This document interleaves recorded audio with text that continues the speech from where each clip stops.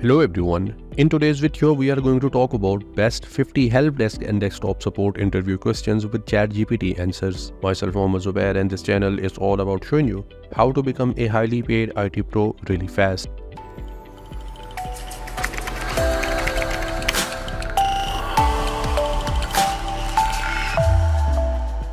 So basically in this video we'll take 50 questions that are expected in a help desk interview and we'll see their answers from the ChatGPT. Basically the answer that you will see in this video for each question will be from ChatGPT, and we have asked this question from the ChatGPT and it gave us some answers. At the end of this video we'll have a sneak peek at the ChatGPT to confirm that all the answers for this video are taken from the ChatGPT. So for the sake of this video, we'll try to keep the answers short, so let's start.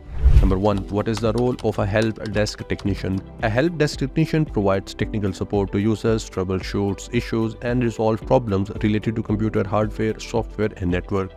Number 2. How would you handle a user who is unable to access their email?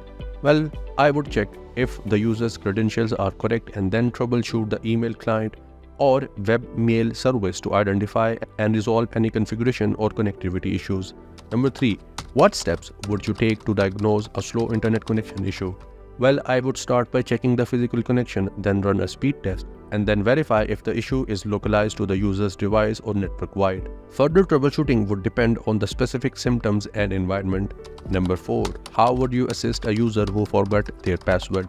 I would guide the user through a password reset process, which may involve security questions, email verification, or utilizing a password reset tool provided by the organization. Number 5. How do you prioritize multiple support tickets with varying levels of urgency? Well, I would prioritize tickets based on urgency, impact on business operations, and predefined service level agreement. Critical issues affecting many users or significant business function would take precedence over minor or individual issues. Number 6. What are the common causes of computer freezing or crashing? Well, common causes include software conflicts, outdated drivers, insufficient system resources, hardware issues such as overheating or faulty RAM, or malware infections. Number 7. How would you assist a user who is unable to print a document? Well, I would begin by checking the printer's connection, ensuring it has paper and ink, and confirming that it is set as a default printer. If necessary, I would troubleshoot printer drivers, restart print spooler services, or address network connectivity problems. Number 8. What steps would you take to troubleshoot a user reporting no sound from their computer speakers? Well, I would first check if the speakers are properly connected and powered on. Then I would verify audio settings, ensure the correct playback device is selected, and troubleshoot sound drivers or audio software issues if necessary. Number 9. How would you handle a user who has accidentally deleted an important file? Well, I would assess if the file is backed up or recoverable from the backup system. If not, I would utilize data recovery software or consult with specialists to attempt file restoration. Emphasizing the importance of regular backups would be crucial. Number 10. How would you address a user who is experiencing frequent email spam? Well, I would ensure the user's email client or service has proper spam filter enabled. Additionally, educating the user on safe email practices, avoiding suspicious links or attachments, and making spam messages as such can help minimize future occurrences. Number 11. A user reports that their computer displays a no bootable device error. How would you troubleshoot this issue? Well, I would start by checking if any removable media like USB are connected and remove them. Then I would verify the boot order in the BIOS setting, ensure the hard drive is detected, and troubleshoot any potential hard drive failures or corrupted boot sectors. Number 12. What steps would you take to troubleshoot network connectivity issues for a user who cannot connect to the internet? Well, I would begin by checking if other devices on the same network can access the internet. If the problem is isolated to the user's device, I would diagnose the network adapter, TCP/IP settings, DNS resolution, and firewall configuration to identify and resolve the connectivity issues. Number 13. How would you handle a user who reports frequent application crashes? Well, I would investigate if the crashes are specific to the particular application or occur across multiple programs.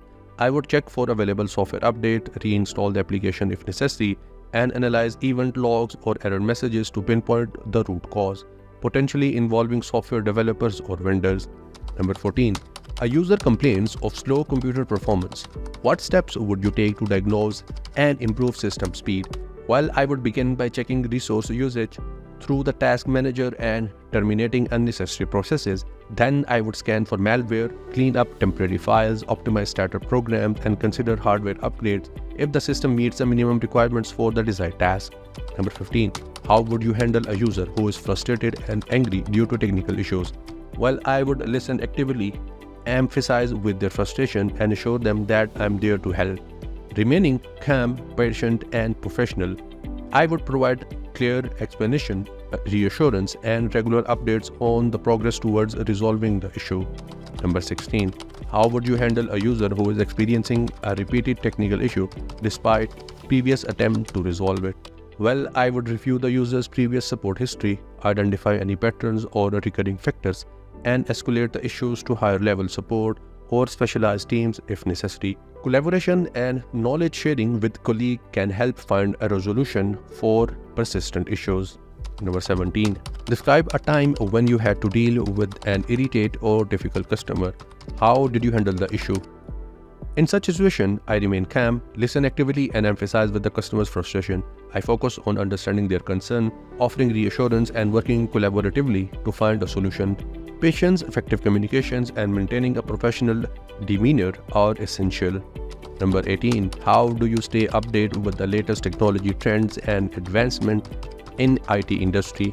Well, I stay updated by regularly reading technology blogs, following industry publications, attending webinars or conferences, and participating in relevant online communication.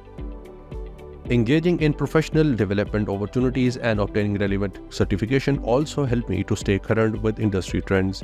Number 19. How would you prioritize your workload when faced with multiple urgent support tickets simultaneously? Well, I would evaluate the impact and urgency of each ticket, considering factors such as criticality, number of affected users, and predefined service level agreement. By prioritizing based on these criteria, I can assure that the most pressing issues are addressed promptly while managing the workload effectively. Number 20. Describe your approach to documenting and maintaining knowledge-based articles or support documentation. While there should be clear, concise, and easily understandable documentation, I would document troubleshooting steps, solutions, and best practices in a structured manner, incorporating user-friendly language and relevant screenshots. Regular review and update keep the knowledge base current and essential for providing accurate and helpful information. Number 21. A user reports that their computer is displaying a blue screen with an error message. How would you troubleshoot this issue? Well, I would note the error message and any accompanying error codes, then reboot the computer and check for recent hardware or software changes. I would also update drivers, scan for malware, and run diagnostic tests to identify and resolve any hardware or software conflicts. Number 22. How would you assist a user who is unable to connect to a wireless network? Well, I would first check if other devices can connect to the network to determine if it's a device-specific issue. I would troubleshoot the wireless adapter, verify SSID and password setting, reset the network stack, and ensure that MAC address filtering or firewall rules are not blocking the connection. Number 23. What steps would you take to troubleshoot email synchronization issues on a mobile device? I would verify the device internet connectivity, ensure correct email server settings, and check if the account has sufficient storage capacity. I would also troubleshoot synchronization settings, clear cache and data, and verify if any third-party apps or security software are interfering with email synchronization. Number 24. How would you handle a user who receives frequent phishing emails and is concerned about security? Well, I would educate the user on identifying the phishing emails, advising them to avoid clicking on suspicious links or sharing personal information. I would also recommend regularly updating antivirus softwares, enabling two-factor authentication, and reporting phishing emails to the appropriate security teams. Number 25. A user reports that their computer is displaying low disk space warning. How would you address this issue? Well, I would check the disk usage and identify which files or programs are consuming excessive space. I would recommend deleting unnecessary files, emptying the recycle bin, running disk cleanup tools, and potentially moving data to an external storage device or expanding the disk's capacity if needed. Number 26. Explain the concept of IP addressing and its importance in computer networks. IP addressing is a numerical label assigned to each device connected to a network. It enables devices to identify and communicate with each other across the network. IP addressing is crucial for routing data packets and ensuring proper network connectivity. Number 27. What is Active Directory? Active Directory is a directory service provided by the Microsoft for managing user accounts, computers, and other network resources in a Windows domain. It centralizes user authentication, access control, group policy management, and simplifying administration and enhancing the security. Number 28. Describe the difference between a physical server and a virtual server. A physical server is a tangible piece of hardware dedicated to running applications or services. In contrast, a virtual server is an instance created within a physical server using virtualization software. Multiple virtual servers can exist on a single physical server, allowing for resource efficiency and flexibility. Number 29. What is the purpose of a firewall and how does it enhance network security? A firewall acts as a barrier between a trusted internal network and an untrusted external network. It monitors and filters network traffic based on the predefined rules to prevent unauthorized access, malware, and other threats from reaching the internal network, and enhance the security overall. Number 30. Explain the concept of RAID or Redundant Array of Independent Disks and its benefits. Well, RAID is a data storage technology that combines multiple physical disks into a single logical unit to improve performance, fault tolerance, or both. It offers benefits such as increased data availability, fault recovery, and improved input-output performance through techniques like disk stripping, mirroring, and parity. Number 31. A user reports that they are unable to access a specific website while others can. What steps would you take to troubleshoot this issue? Well, I would first verify the user's internet connectivity and check if other devices can access the website. Then I would inspect DNS setting, clear the browser cache, disable browser extensions, and consider potential firewall or proxy servers restrictions that might be blocking access. Number 32. How would you troubleshoot a user's issue with an application that crashes upon launch without generating any error message? I would start by checking if the application and operating systems are up to date. Next, I would analyze event logs, perform a clean boot to identify conflicting software, and consider running the application in compatibility mode or reinstalling it to resolve any potential corruption. Number 33. Describe your approach to diagnosing and resolving intermittent network connectivity issues. I would gather the information about the frequency, affected devices, and network components involved. I would then use network monitoring tools to capture and analyze network traffic, inspect log for anomalies, conduct packet captures, and perform tests on network hardware to identify and address potential cause of intermittent connectivity problems. Number 34.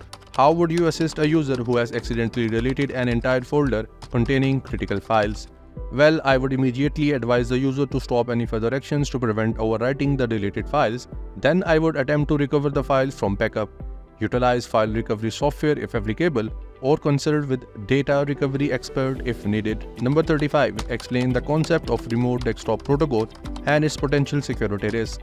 Well, RDP is a protocol that allows a user to connect remotely to another computer or a server over a network, and it enables remote control and access to the desktop of the remote system.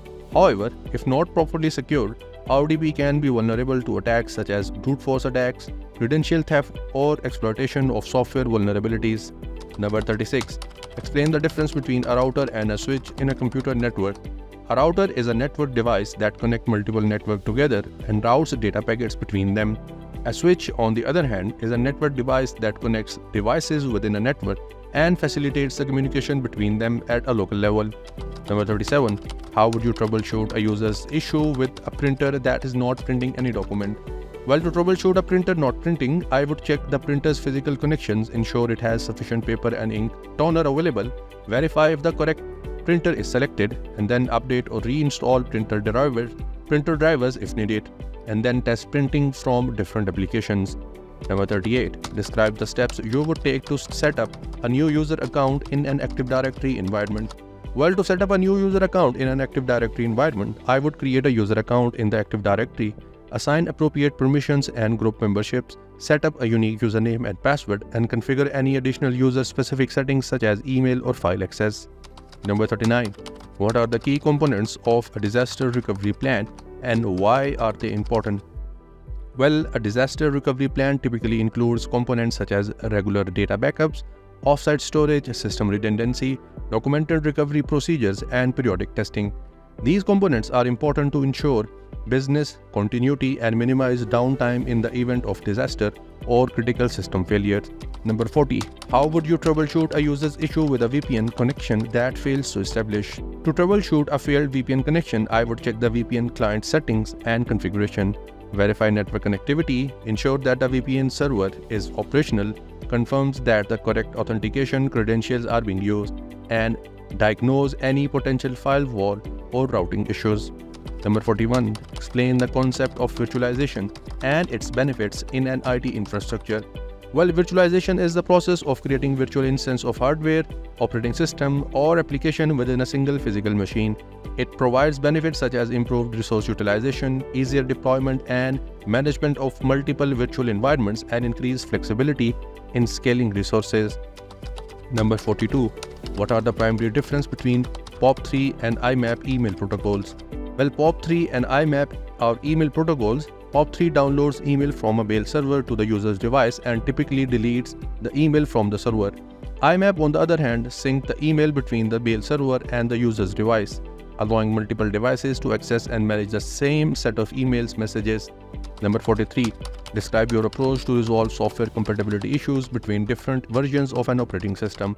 Well, to resolve this issue between different versions of operating system, I would consider applying software patches or updates, verifying system requirements for the specific software, running the software in compatibility mode, or seeking assistance from the software vendor for any known compatibility issues. Number 44. How would you assist a user who is experiencing performance issue with a specific application on their computer? Well, I would check the system resource usage, ensure the application and systems are up to date, verify if the issue is specific to the application or affects the overall system, troubleshooting the potential conflict with other application or services, and consider allocating additional system resources if needed. Number 45. Explain the concept of RAID levels and discuss the pros and cons of different RAID configuration. Well, RAID levels define different configuration for data storage across multiple physical disks. RAID 0 offers increased performance but no redundancy. RAID 1 provides data mirroring for redundancy. RAID 5 uses stripping with distributed parity, offering a balance of performance and redundancy. And RAID 10 combines both stripping and mirroring for improved performance and redundancy. Number 46. How would you troubleshoot a user's issue with a sporadic system freeze or crash? I would review the event logs for the error messages, update device drivers and firmware, scan for malware, conduct hardware diagnostic, and monitor system resources usage to identify any patterns or triggers causing the freeze or crash. Number 47. Explain the process of troubleshooting a user's issue with a non-functional USB device. I would check the USB port for physical damage, test the device or another computer, verify driver compatibility, scan for malware, try different USB ports, and consider reinstalling USB controllers or seeking specialized support for more complex issues. Number 48. How would you assist a user who cannot access shared network resources due to permission issues? Well, I would review the user access rights, check the shared resources permission, ensure the user is part of the correct user group, verify network connectivity, run network authentication test, and escalate to the system administrator if necessary. Number 49. Describe your approach to resolving an issue where a user's email client is unable to send or receive messages. Well, I would verify email server settings, check network connectivity, review email account configuration, verify email client software version, clear cache and temporary file, disable antivirus or firewall temporarily, and consider reconfiguring or recreating the email profile. Number 50. How would you handle a user reporting slow network performance in a remote office location? Well, I would analyze network bandwidth usage, check network infrastructure, optimize network setting, consider WAN optimization techniques, run network latency test, ensure proper cabling, and collaborate with network administrators to improve network performance. So these are the top 50 help desk interview questions and their answer. And at the end, let's head to ChatGPT and see the exact answers over there. So here, if you see, these are the same questions that we have discussed in this video, and you can see we have the same answer that we were discussing earlier. So all these answers have been generated by the ChatGPT after we ask it different questions with different difficulty level. So that was all about this particular video, and I hope now that you must have enjoyed watching this one. If that is the case, leave a like, subscribe the channel, and I'll see you in the next video.